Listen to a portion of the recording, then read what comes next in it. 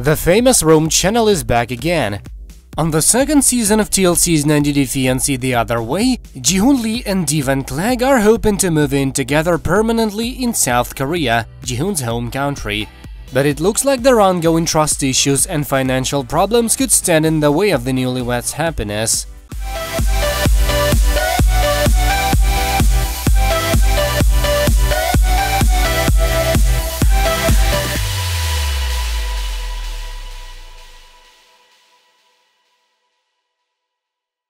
23-year-old Deavan, previously a Utah-based single mom to an older daughter Drascilla, and 29-year-old Jihoon conceived their son Taeyang the first night they met. After giving birth to Taeyang, Deavan moved to South Korea as soon as it was safe to fly. But after finding out about Jihoon's criminal past and massive debts, as well as his failure to secure a job or a place for them to stay with their children, Deavan hightailed it back home to the US. On a recent episode of 90 Day Fiancé The Other Way, Deavan planned to move back to Jihoon's home country, provided that he finally stepped up and took responsibility for his family. But just a few days before his wife's arrival, Jihoon revealed to his friends that he wasn't exactly as prepared as he had claimed. The day before Deavan's arrival in his home country, Jihoon met up with his longtime friends Woo-hyuk and Taeyang to give them the scoop. Over dinner, they discussed his wife's big move, and now Jihoon had or hadn't prepared in advance. With Deavan arriving tomorrow, I feel very nervous, Jihoon told 90 Day Fiancé producers. Deavan gave me last chance. If I not prepare for everything, she'll leave, but I'm not give up our relationship. Still, Jihoon didn't seem to have adhered to Deavan's requests. When Jihoon's friends asked where he planned on living with his wife, stepdaughter and son, he admitted he didn't have a place to stay mapped out after Deavan's one-month rental. This is kind of embarrassing. The house that we're living together in, Deavan paid for the first month, the 90 Day Fiancé star sheepishly told his friends. She found it online and paid for it, that's why she's coming, even though I didn't get a house. Jihoon's buddies also wanted to know how he planned to support his family.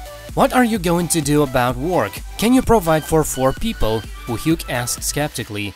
The 90 Day Fiancé star said he was working hard, but he was still barely making ends meet at this point. I am doing deliveries, he told his friends. If I do mornings, afternoon and overnight shifts, I'll make $3,000 to $4,000, so it's not enough. Jihoon told TLC producers that he lied to Deavan about having a steady, stable job. Instead, he only had a part-time job that paid by the hour. I exaggerated to Deavan, he confessed. I don't really have a real job. I have a side job doing deliveries. It goes by the hour and it's a part-time job. I lied to Deavan because if I have no money, Deavan's not come to Korea. I need to hurry and get a house, Jihoon said nervously. This time my mother-in-law is coming. The 90 Day Fiancé star insisted that he would work 2 jobs if he had to keep Deavan safe. But his friend Taeyang didn't quite buy the story, given his sketchy work history. I've been friends with him for 15 to 20 years, Taeyang told 90 Day Fiancé producers. I can't even imagine him working 2 jobs, Jihoon is really crazy.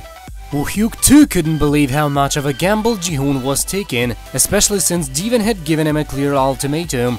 The fact that you could do this twice, he exclaimed incredulously, clearly wondering how Jihoon and Deavan would make it in the end.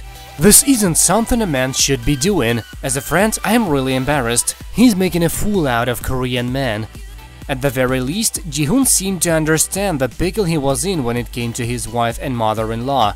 "Ah, fuck, I'm so stressed," he declared. "What I say to myself is, I'm fucked." That's it for now, thank you for watching. Please subscribe to stay tuned.